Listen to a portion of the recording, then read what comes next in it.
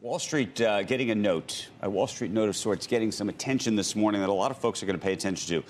Goldman Sachs' economic team, led by Jan Hatzius, who we know, says that inflation will drop significantly next year. Now, Goldman cites three reasons: supply constraints easing, cost of housing falling, and the labor market cooling. Goldman says if this happens, the Fed may be able to be less aggressive in its interest rate hiking cycle. Joining us right now to talk about is Linda Duessel. She's the senior equity strategist at Federated, and JJ Kinahan, IG North America CEO. Good morning to you.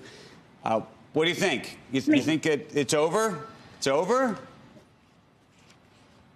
I don't think you should be saying ding dong, the witch is dead by any stretch of the imagination, Andrew. You know, again, as Joe just got done saying, you had one data point last week. I think that there has been a lot of people who are looking for a reason to buy, waiting for some good news. And let's face it, that move last Thursday was unlike anything we've seen in a long, long time. It was amazing that we just kind of kept going.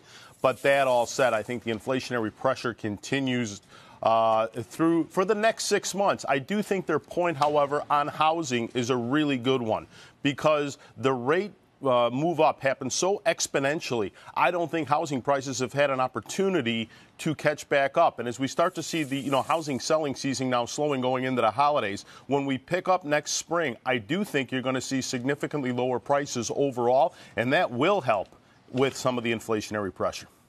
Linda? Yeah, well, I agree with much of what JJ said. Inflation's going to come down hard next year. Inflation has about a 1-year lag with the monetary, the money supply out there. M2 is crashing down hard. So definitely we'll see inflation come down hard. The question that we all have to wonder now as we look into next year is what's going to happen with earnings. So right now you're 17 times forward earnings. Are the forward earnings too high? Because all of this tightening is going to work with the lag. 2023 will be a very, very interesting year that way. And that's what I think we have to focus on is earnings next year. And that's a little bit harder than is inflation coming down. Linda, when it appeared that the Republicans were going to be, having a red wave, we talked, or I didn't, but others talked about how the stock market was going up, up, up, up, up, because there's a red wave. Now you saw what happened over the weekend and where we really are. I don't think the markets are trading off that much as a result of that. What do you think the politics mean? Yeah, and it's interesting that the markets aren't trading off that much from cryptocurrencies blow up last week either. That's a very powerful comment. I think that the market, as history says, just likes gridlock. And this looks like it's going to be gridlock to the extent the Republicans win the House. That's okay. My own personal hope is that this all gets a lot more boring.